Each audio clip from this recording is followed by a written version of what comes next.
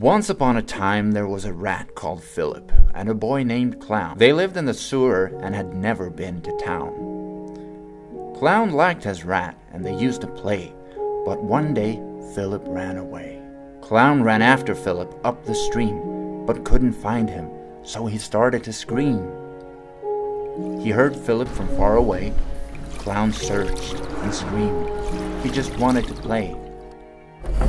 Clown followed the sound through a pipe dark as night, but at the end there was a really bright light. He saw Philip climb up a well. He ran over there and smelled a smell he'd never smelled before, a smell of fresh air.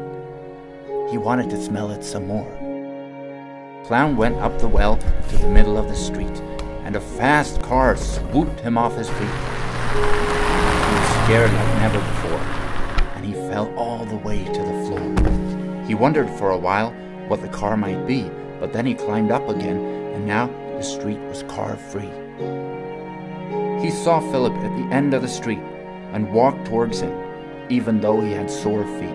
When he finally had Philip in his arms again, it had started to get dark, but Clown managed to see someone sitting alone there in the park. He wanted to go talk to the girl sitting alone in the park, but was interrupted by barking sounds. He turned around and saw a dog and two gangsters who pushed him, and he fell to the ground. He didn't know what to say. Luckily, Philip got away. Clown started to run back to the sewer and met Philip there, at home.